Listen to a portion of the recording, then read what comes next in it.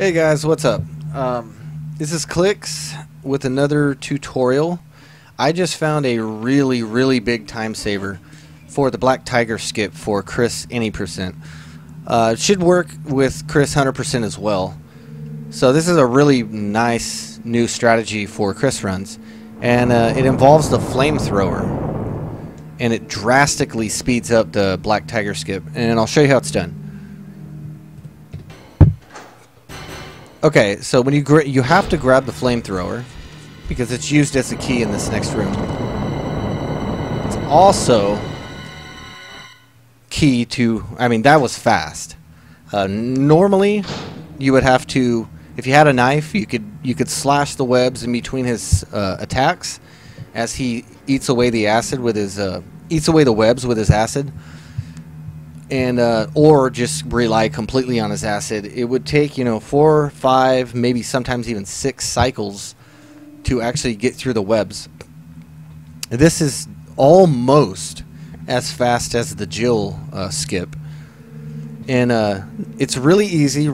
It's 100% guaranteed every time. All you have to do is obviously hold L1 to cancel your auto aim. Just get to where the camera changes. Don't aim up or down, just a level spray with the fire will do it. And you can actually get through before he gets his second attack off. Now the first attack is just completely, it never happens. I don't know why. It's just something about this position where he can't get it out. And that was surprising to find out. I'm not sure why that happens, but we don't care. All we care about is that it works. Now, if you stop before too early, it won't work. You actually have to be in this camera angle right here, and you don't quite have to run all the way up to the door. As long as you're within this camera view, it will work. Just be sure you don't do what I did there and you stop a little bit early, because when you aim, you go backwards a little bit. It actually moves your hitbox backwards. So make sure you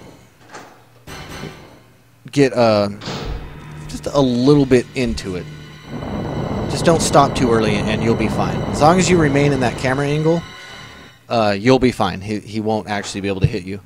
And just give it a little bit of practice.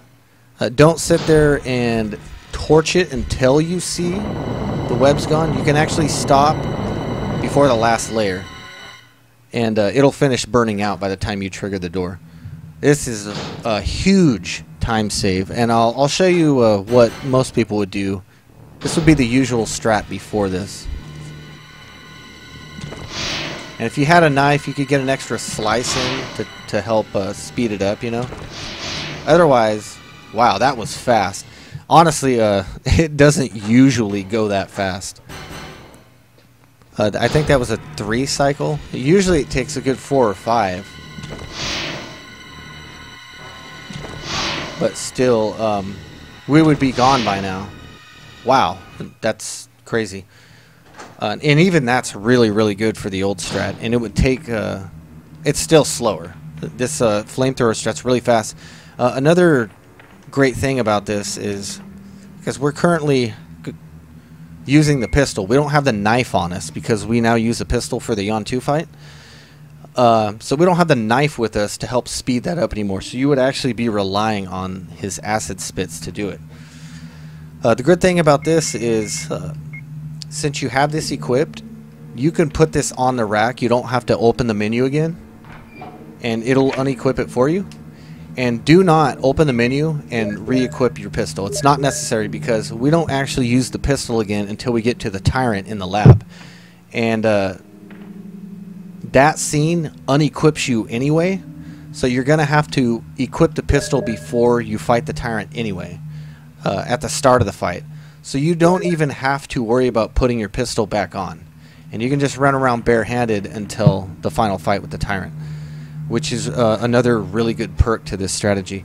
So I highly recommend developing this into your runs, and it will save you it'll save you several seconds. It's a pretty big strategy. So I hope this helps you guys out.